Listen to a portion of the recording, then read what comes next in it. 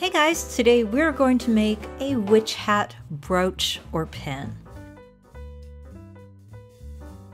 I know it's after Halloween, but I thought it'll be fun to do anyway because witches can be year-round. The first thing I did was draw out a witch hat, and I did a few different designs, not sure really what direction I wanted to go in, but I eventually chose this one. This whole idea came from a miniature doll belt buckle. I think this is made for a 12-inch doll, but we're going to use it as the hat buckle for the witch's hat.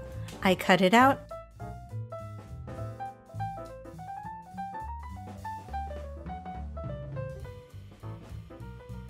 And then I placed it on some black felt and used it as a pattern.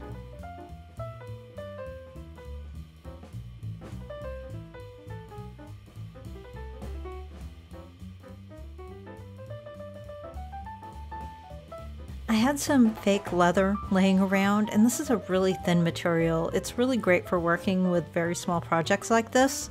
So I glued it onto the brim of the hat. I knew that I wanted that part of the hat to be very flat and not move.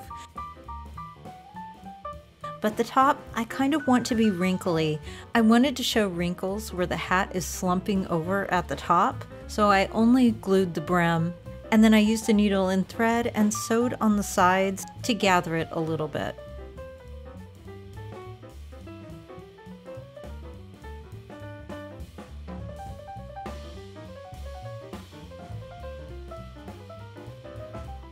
Once that was done, I laid some more glue down, and then I used some bottles to weight it down. I happened to be working in my bedroom at my vanity, and so I used makeup bottles. But you can use anything, obviously. Once that was dry, I cut off the excess fabric pieces.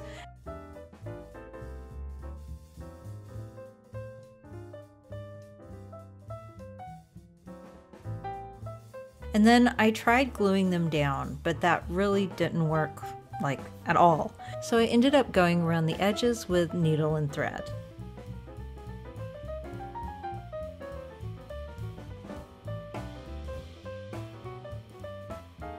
I put a piece of black ribbon inside the belt buckle, and then I sewed it to the hat.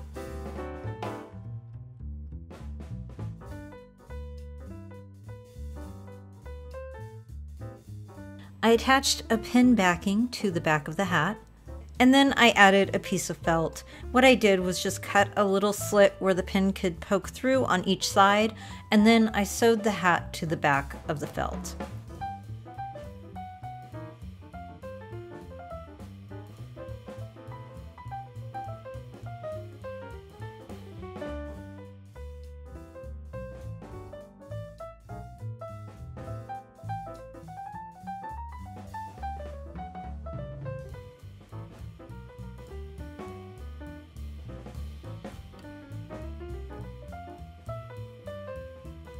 I cut out the excess pieces around the hat.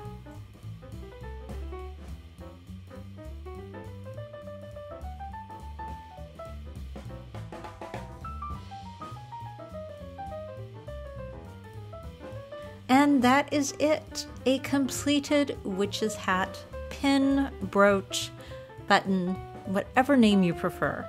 I really liked how this turned out, and it was a lot of fun to make. I really like how it looks like it's slouching in the front because of the way the fabric was laid on top of the felt. I just really love this piece. You can find this item and more in my Etsy shop and on my website. Please let me know what you think in the comments down below, and I'll see you next time.